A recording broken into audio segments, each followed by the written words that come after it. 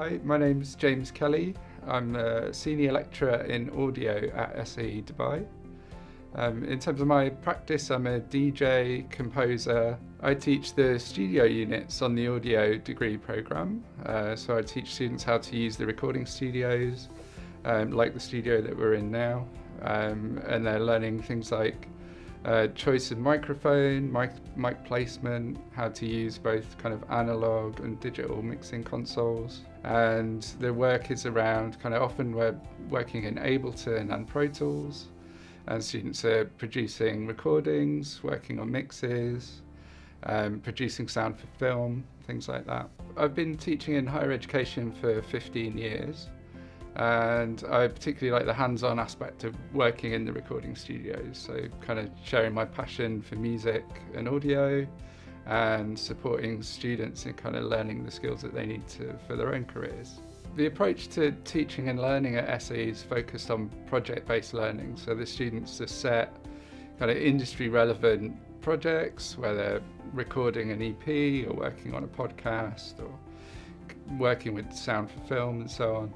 And they're very much focused on a specific outcome where they're developing kind of software skills, recording skills, and developing those into finished products really.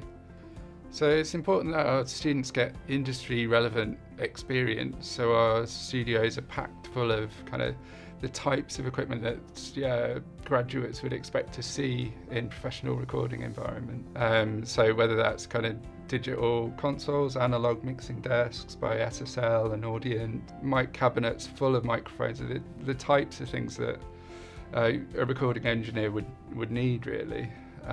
So that when a student graduates, they have experience of particular desks or microphones and they have an idea of how this equipment works. So SAE graduates or graduates of audio at SAE are training for work in live sound, working in recording studios, working in the film industry in audio roles.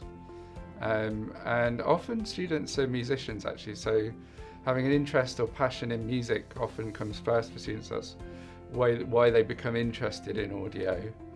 And they might be interested in learning more about the software so they can produce their own music and be producers for other people as well. So that can be a starting point for people. But once they're on the course, they might start thinking about working in specific industries, so being more interested in doing live sound or sound for picture and so on. If you'd like to learn more about audio, then come and join us at SAE Dubai.